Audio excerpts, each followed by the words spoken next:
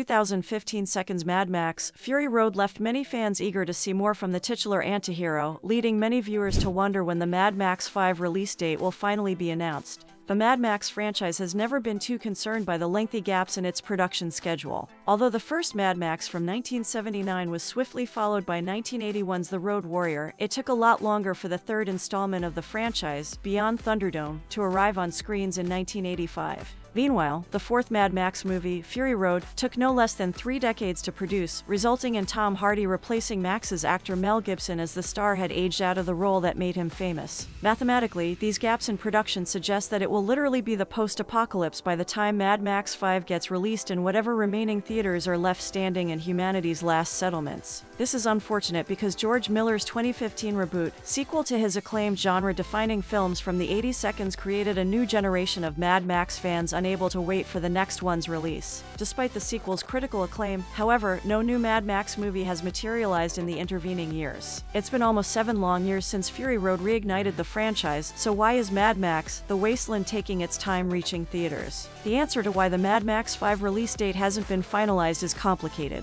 It involves an ongoing lawsuit, the upcoming Furiosa spin-off movie, and series star Tom Hardy's prior commitments. While Furiosa's canon backstory may arrive on screen soon, Mad Max: The Wasteland won't be hitting cinemas for quite some time due to the issues outlined above, and may end up leaving the franchise fallow for as long as 10 years. Despite what fans of the Mad Max series may have assumed, the 5th installment has been announced and its star Tom Hardy said he signed on for more than one movie before the release and subsequent success of Fury Road. Original creator and director George Miller has ambitious plans for the 5th movie's story, which he outlined during the production of Fury Road, although even the most eager Mad Max franchise fans will have trouble unearthing any details about these plans. Indeed, unlike the Mad Max prequel Furiosa, which is already slated for release in 2024, there are zero developments regarding the Mad Max 5 release date. As of right now, a title is all that viewers have to go on, with Miller announcing that the next sequel will be called The Wasteland. The odds are good that the sequel will follow Max across the titular post-apocalyptic setting and, judging by the name, may finally explain how the Mad Max franchise's world ended in universe. The series has been infamously vague about the cause of its off-screen apocalypse, which various movies crediting the end of the world to nuclear war, fuel shortages, or a combination of the two.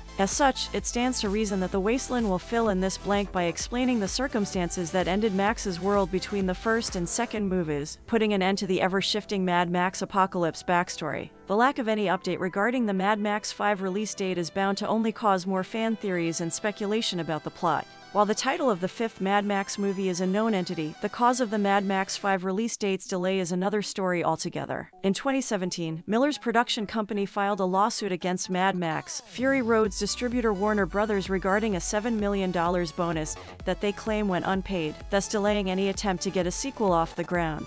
Despite Fury Road's incredible box office performance and critical success, the next Mad Max movie's production was held back by this lawsuit for several years before another issue reared its head. In October 2020, a new project in the franchise was announced, but it wasn't a Fury Road sequel. According to Miller, Furiosa's spin-off movie will be the biggest in the Mad Max franchise so far, with a vast budget and scope.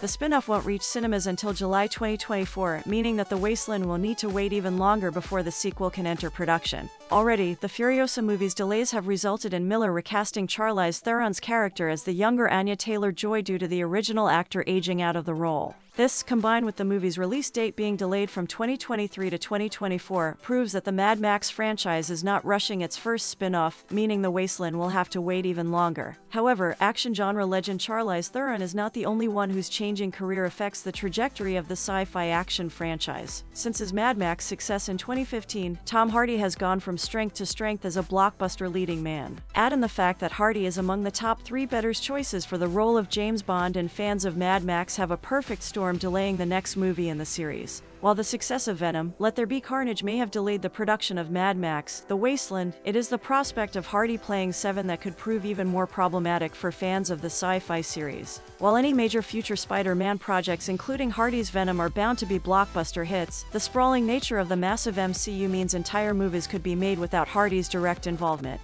In fact, most Marvel viewers seem to be satisfied with Hardy's short post-credits cameo in Spider-Man: No Way Home, and Venom is generally expected to reappear in the MCU in a more major role much later down the line. Meanwhile, playing James Bond would be another story entirely, since a Seven movie can't get by without its leading man.